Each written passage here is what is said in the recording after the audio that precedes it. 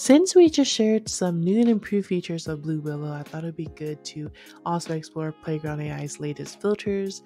These filters are few, but they are plentiful, useful, and I love playing with them and exploring with them, and especially with the fact that Playground still lets you create up to 1,000 images a day for free. It's really hard to not log in and try. I'm having lots of fun with these illustrations and pop arts and a lot of these portraits that you can now create within Playground. I think with their existing filters, it's just so easy for anybody to use. This one right here is my absolute favorite so far. It's watercolor based, it's so cute and so easy. So in this video, we're going to be exploring the 5 new filters and kind of give you some ideas on what you can use them for. Definitely leave me a comment down below if you have any questions or suggestions. I would love to try them out. Let's get started. We're going to go ahead and go to create, and if you're new here, I would suggest checking out my introduction video. That one will walk you through how to use Playground and prompts and all that, and the special features that I do have. But for this one, we're just going to be exploring some of the new filters. I'm going to show you what they are. That is pop art, fashion magazine, dark comic, mixpunk, and storybook. So pop art, as you know, is just like those loud, big portraits of characters and things like the can of soups and all that. That would be probably your pop art.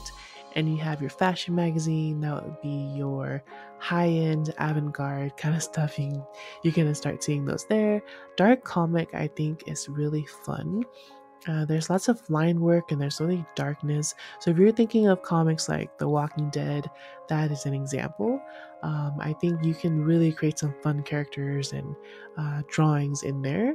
For Mixed Punk, it's also really fun illustrations. It's sort of a mix of things, but those illustrations are really good line work, and you can utilize it for your books, your illustrations, and kind of mix in your comic style as well. And finally, like Storybook for me is my absolute favorite out of this bunch. I love watercolor. I love the light muted colors or like that pastel. And so being able to create these, I'm actually getting inspired to go and open up my watercolor set and just paint, This is a good base. So we're going to be exploring pop art first, and I think all of that is really simple to use. For pop art, I do recommend you sticking with a simple subject. So let's say just a dog, and you would just hit on generate. We're going to be generating maybe just 2 for these. If you were to go into high detail, you're going to kind of lose that pop art effect. So no backgrounds, no like verbs on what they're doing or action verbs, right? You're going to stick to just the character. By that, you're going to be guaranteed a better and cleaner effect. This one's okay, and you can also generate again to see if you get something else. But I have found that if I were to add something like a golden retriever swimming in the lake, with a sunset background, you don't get that pop-up effect because they're just going to draw a bunch of lines, right? Because pop art is heavy in color and heavy in lines, and that might not be what you want. So we're going to do a portrait of a dog, maybe.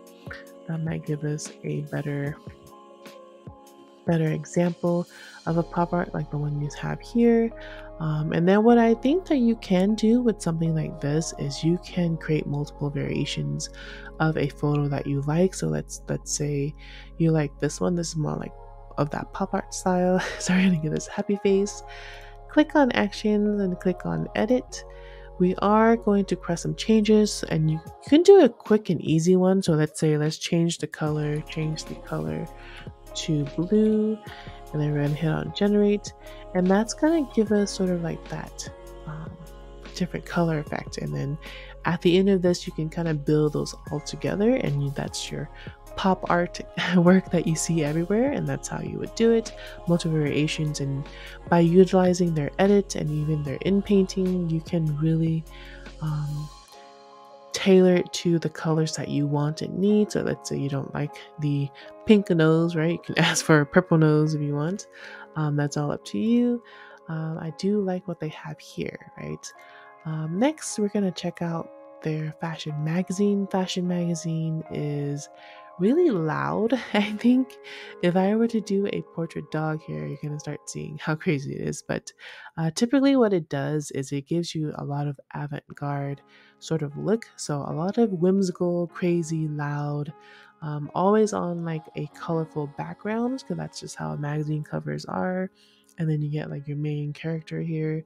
Um, this is really strange, and the reason behind this is that it's taking this image to image here because I forgot to remove that. But let's remove that and let's do a portrait of a just do like a woman with big earrings, and we'll see if that's a little bit better to look at.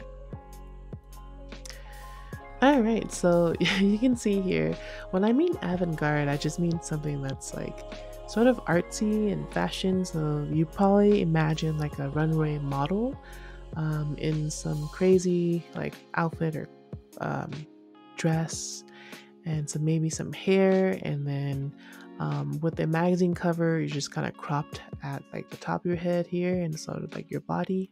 And then usually they would have like a different background color, studio background color. So you can edit this in and sort of paint out the rest of the stuff, right? You can paint out the background if you want, you can do all that. But I think this is a really different approach to creating your portraits.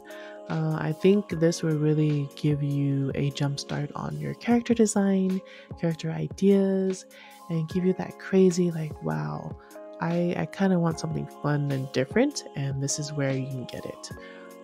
Definitely really cool.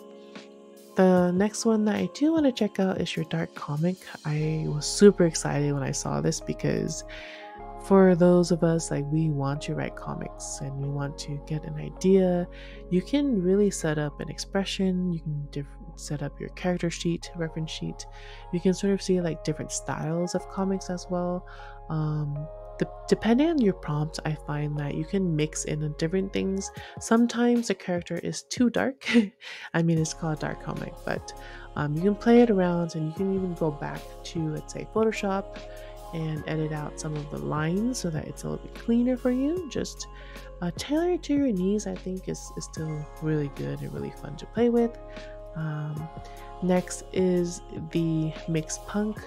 Originally, I didn't know what this was, and I was a little bit confused on the naming, but I think at the end of it, I just really appreciate that it's sort of really good illustrations.